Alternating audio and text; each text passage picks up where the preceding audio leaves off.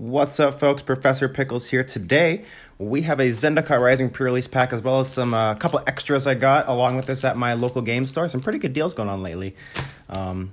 Wizards of the Coast was nice enough to give LGS's, some set booster packs to give out along with pre-release kits. They sent that out in an email the other day, so definitely go support. Oh wow, this is hard. Oh, there you go.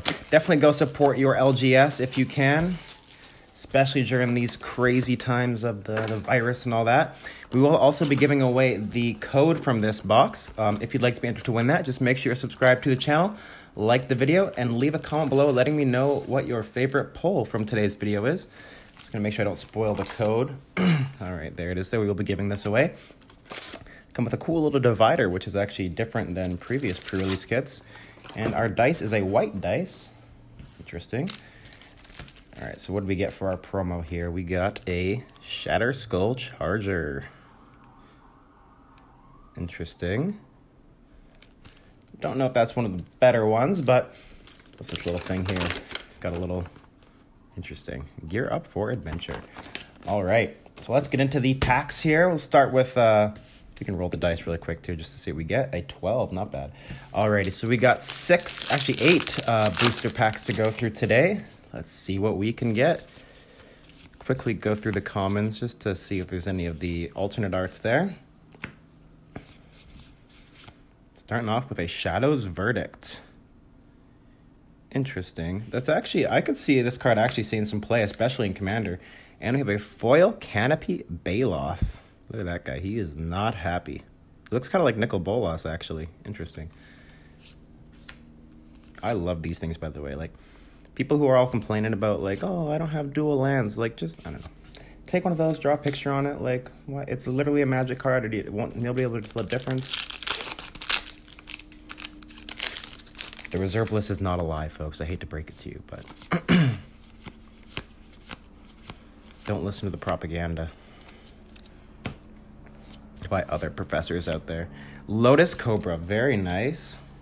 Whenever a land enters battlefield, add 1 mana of any color. Very cool. That's a very iconic card for sure. And an Expedition Healer for the first foil of the box.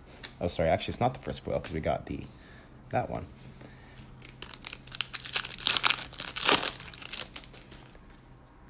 I'm interested to hear what y'all have pulled in your Zendikar Rising packs, or any crazy box toppers or anything. I will go ahead and link my booster box opening of Zendikar Rising up in the upper right-hand corner of your screen, right up there. So definitely go check that out. We did have a pretty good box for the first one we opened, and very nice. Alternate art, Valakut Exploration. Interesting. Play that card for as long as it remains exiled. And so there are cards exiled with interesting. Very interesting card, actually. I could see that doing some damage for sure. It's kind of like a light up the stage, except, I feel like you actually get a bit more, I don't know, maybe not actually. Not light up the stage. What's the other red spell there? I forget what it's called. Lets you play cards off the top of your deck. And a Kargan Intimidator. Pulled him a lot. I really like these English style packs better than the Japanese style packs. They're so much easier to open, so much less trash. And I like actually kind of quickly scrolling through the commons and everything. Just, I don't know. Maul of the Skyclaves. I don't know. I don't know how I'm feeling about that one, but who knows what the future holds. 3 more regular packs here. Then we have the set booster pack, which will be very interesting to get into that. And an Archon of Emeria. Wow, so no mythics at all in this entire pre-release kit. So would not have been the best one to open up if you were actually going to a pre-release. Probably would have gotten, I don't know. Who knows, though? Maybe there's some really bomb rares in here, All right, we have a Plains, we have a foil, and a Soul Shatter. Okay.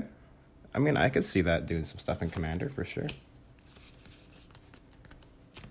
See if we have any alternate arts. Nope. All right, one more pack, then we'll get to our set booster pack right there. Got a cool plant token. A Swampy. Oh, very nice. There, a Lithoform Engine. Best mythic in the set. Whew.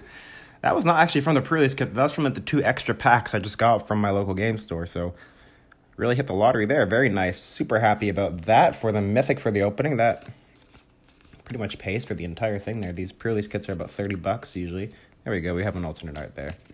All right, so let's get into the set boosters. See if maybe we can pull like a Kozilek or I don't know. I don't know if it's Kozilek who's in here, but I know one of the Eldrazi is at least. All right, so we have a beautiful art card of who is that? Tabarax. Okay, very cool.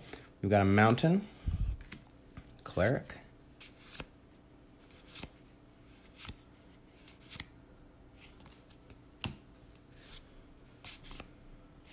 I don't even know how these things are organized. I couldn't really figure it out.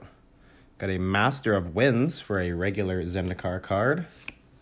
And a Zulaport Duelist for the foil. And, oh, interesting, Lord of the Undead.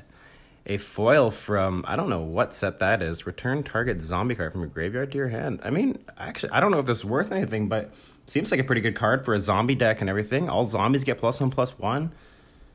Very cool. It actually doesn't count as a zombie itself, though, which is interesting. He's like kind of like a vampire, or I don't know what he is, but super cool here. Very cool frame on that. So overall, actually a pretty good opening. We got the Lithoform Engine. We got a cool old school card. Love all these basic lands and everything.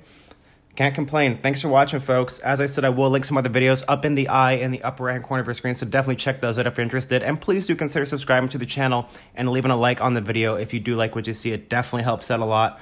Yeah, I hope you all enjoyed, and I'll see you on the next one. Thanks for watching, folks.